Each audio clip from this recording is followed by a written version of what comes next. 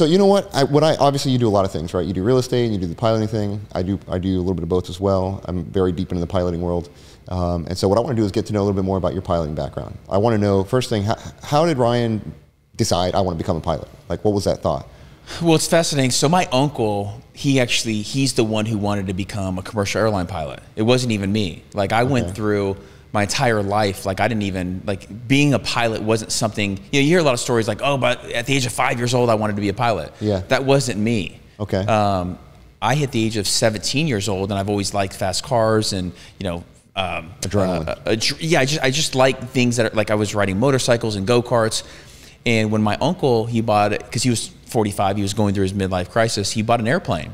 And when he flew it across the country, he realized, like, he landed, and I was telling Christian this over the weekend, when he landed, he realized that he bought a lemon. And there was no such thing as a lemon law for airplanes. But he didn't know how to do due diligence, and so when he landed the Cessna 175, he realized that the prop was out of variance, and it didn't meet the specs. Okay. And he was really into like fixing things, and it's like a house. Once you pull back one thing, you realize you got to do everything. Yeah. And so I helped him redo this airplane from the firewall to the new Lycoming engine, and we converted it and had the new prop, and it was a constant speed prop instead of the fix.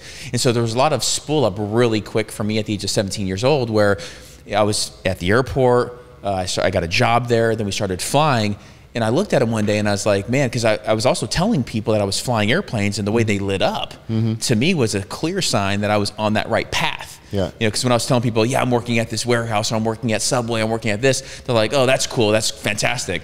When I told people I was training to become a pilot, they're like, oh my God, tell me about it, right? Same thing with me. Yeah, that's funny. And so I got hooked into, I looked at him, I said, hey, I can get paid to do this? He said, yeah. And it was interesting, my uncle, who brought me to that point, when I said, well, I want to do this full time. I want to really, really be the best. Because when I do something, I want to be the best in the world. Sure, yeah. And he's like, no, I think you should do it slow. He's like, I think you should do it step by step, continue working, go and get your private, then go get your instrument, then go get your commercial, then go get your multi, then go get your, because these are the steps, right, to becoming a professional pilot. Sure. And I said, I'm not doing that. I said, here's what I'm going to do. And I was clear too. I was like, I'm going to go find a school, a training platform where all I'm doing every single day is eat, sleep, and fly all day. That's all I wanted to do. Because when I get hooked on something, it's like running through my veins. Like, that's all I want to do. So I joined what I call a puppy mill. And that was in Mesa, Arizona. Yeah, you like it, huh? This is you. Yeah, man, I know all about puppy mill stuff. So like when I wanted to become a pilot, all I did is hang out with pilots. That's right. And it was interesting because some of those pilots who wanted to become pilots, they were partying, they weren't studying, they weren't doing what they needed to do because their parents were paying for it. That's right. Well, I talked my mom into giving me a loan for 140 grand, so that's all I could do. Yeah. And not only if I didn't complete it, it would be a failure of myself, but it'd also be a failure for my mother. And I wasn't going to let that happen. And so that money actually forced me to train every single day. Yep. And I was 17 years old, I got my private pilot license.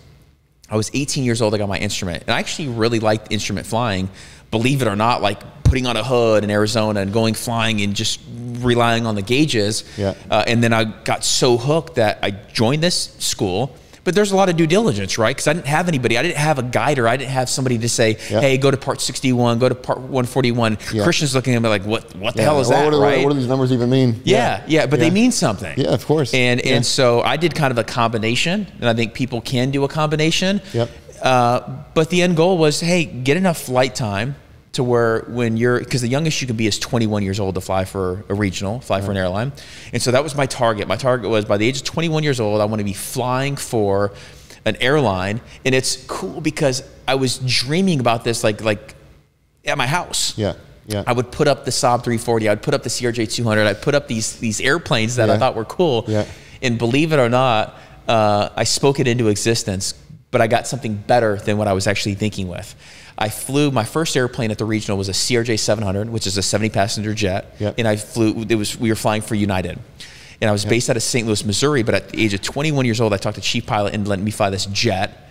And my career exploded from there because I was the guy who always wanted to work. I was the guy that scheduling would call. And so I mean, look, I had a great run in aviation. Yep. And obviously, you're talking about real estate and flying. Yep. But I didn't even know I wanted to become an aviator. Yeah. But then when I did, Yeah. I was like, I will be an aviator for the rest of my life. Yeah.